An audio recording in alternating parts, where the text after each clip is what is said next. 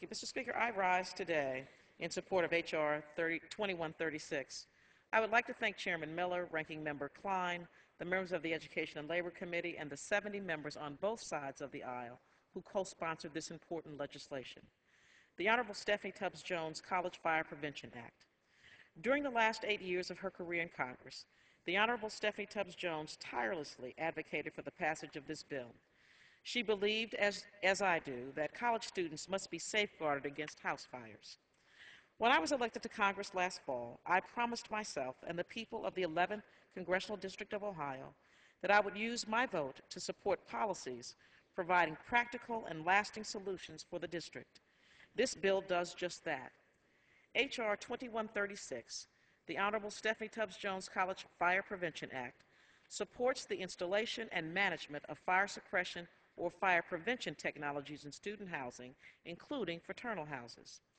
The Act directs the Secretary of Education to make competitive grants for up to half the cost of installing fire sprinkler systems or other fire suppression or prevention technologies. The funding would be dispersed to dormitories at institutions of higher education, as well as fraternity and sorority housing. College students deserve safe housing with fire prevention systems, regardless of whether they live in non-traditional student housing, a sorority or fraternity house, or in dormitories. Fraternal organizations have long played a leading role in cultivating the social and intellectual well-being of our college students. We must ensure that these organizations have access to the necessary resources to protect our youth. So far this year, there have been 6 deaths attributed to student housing fires. Since the year 2000, Ohio alone has suffered 13 student deaths and 36 related campus incidents due to student housing fires, according to Campus Fire Watch.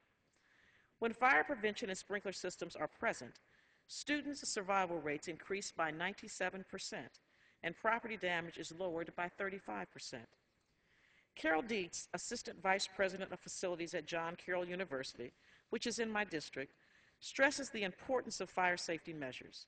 John Carroll is currently planning the implementation of firefighting technologies, which cost $500,000 for each residence hall.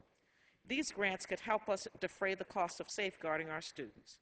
Once again, I would like to thank the Education and Labor Committee, the many supporters of this important legislation, and college students across the nation who worked tirelessly to move this legislation forward. Finally, I am grateful for the vision and compassion of my friend, the late Congresswoman Stephanie Tubbs Jones. I reserve the balance of my time.